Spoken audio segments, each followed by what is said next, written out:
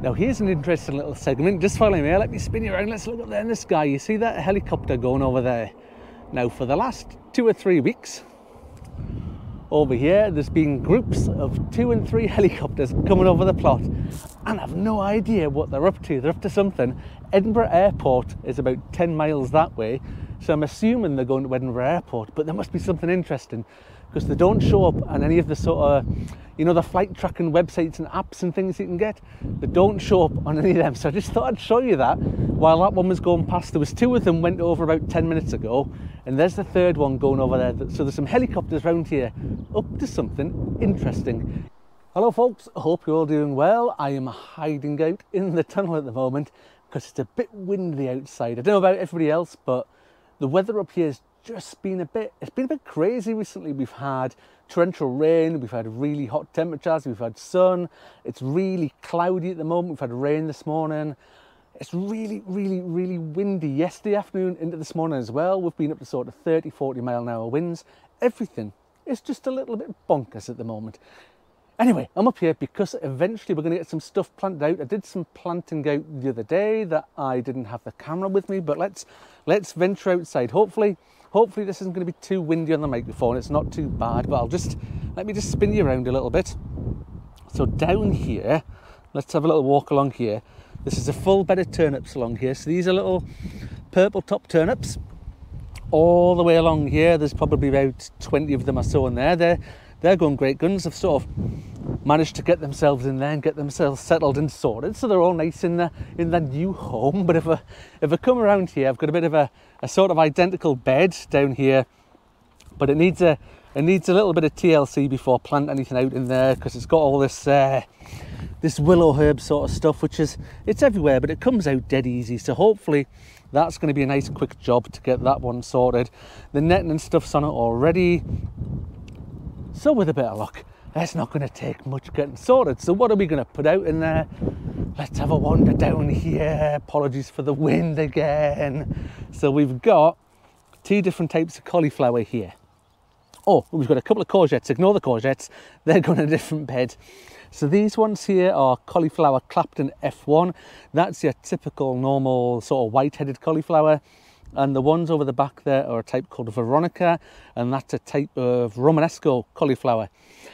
Now, me and cauliflowers have a bit of a mixed relationship. We have some success and we have some failures where it's quite common for them to go to seed and you see them, and the heads on them go massive and all the flowers come on them and stuff like that.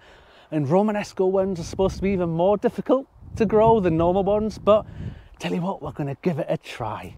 So first things first, I'm going to get on, I'm going to clear this bed over. I'm not going to film that, you don't need to see me clearing out a bed, but I'll come back to you when we're going to get these planted out and sorted out and show you how it's all looking. We're back with you in just a jiffy. Oh. So for the observant amongst you might be thinking, hold on a second, that's not Mark up the allotment. He's in his back garden with his lovely selection of plants and lettuces that he grows in the back garden. Well, I am indeed, because somehow I managed to press the wrong button on the camera when I was up at the plot, and it managed to take a picture that looks something like this, which I'm sure, as you can see, isn't ideal. And what it should have been is me digging a lovely hole, backfilling it with bloodfish and bone and a bit of compost, mixing it all in, putting some lovely looking cauliflowers in, pressing it all down to make sure that, you know, brassicas are in the hole nice and firm with the soil around and about them and stuff like that, and talking about the great little container-wise sort of settle tray things that I've got, especially the size that it was. It's perfect for growing things on, but no, we're missing all of that.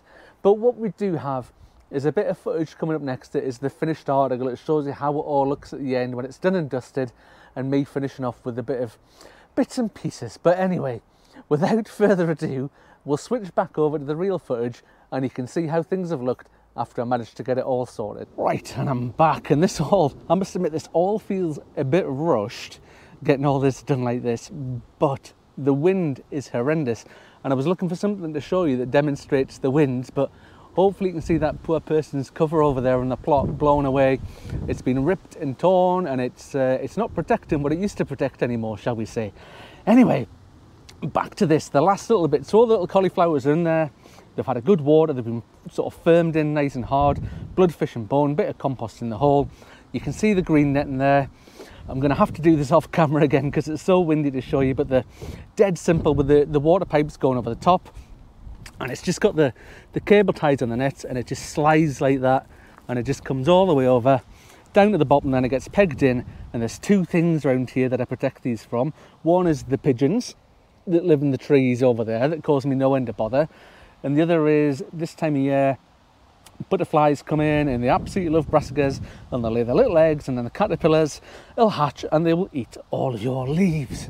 Anyway, quickly, let's dash back into the polytunnel out of this horrendous wind into here where we've got a bit of shelter, and it's not so bad. But there's, like I say, it seems a bit rushed today. That's because it's awful out there. I don't know how well the microphones work and how much wind noise it's picking up, things like that. There's loads of stuff going on. I've got loads of stuff going on. I mentioned those courgettes that I've got there, that I thought I brought 2 courgettes. Apparently I've only brought 1 courgette because the other one I brought was a Boston Marrow apparently. So good job I label the plants these days, because I didn't want to put this in with the courgette or else it would grow massive. Other things we've got going on. Somebody gave me a watermelon here, so I'm going to plant that in that far corner, sort of right over there. We'll get that in there. You can see the polytunnel looking all right in here. Let me just show you this. Look at these, lovely little cucumbers starting to come on there. Within I reckon a couple of days they'll be ready to be picked. We've got some of the big cucumbers starting to grow over there. And quick as a flash, let's move over here. We've got the first signs of life on the tomatoes. Can you see them there? We've got some tiny little tomatoes there and some tiny little tomatoes there. And that's on the sun gold ones. So they're the little yellowy goldy colour, sort of cherry-esque kind of tomatoes anyway. But that's me done for today. I'm gonna run off home and hide somewhere out of this wind. I've got a cake to make this afternoon because it's young Robbie's birthday, so he's 10 this week. So I'm making a cake this afternoon because he's got a party this weekend, and we're going to get all that sorted. So I'm making a Minecraft cake. So there we go. That's what's planned for my afternoon. Anyway, thank you very much for watching, folks. Apologies that this one was a bit rushed, but hopefully I will see you on the next one. Bye for now.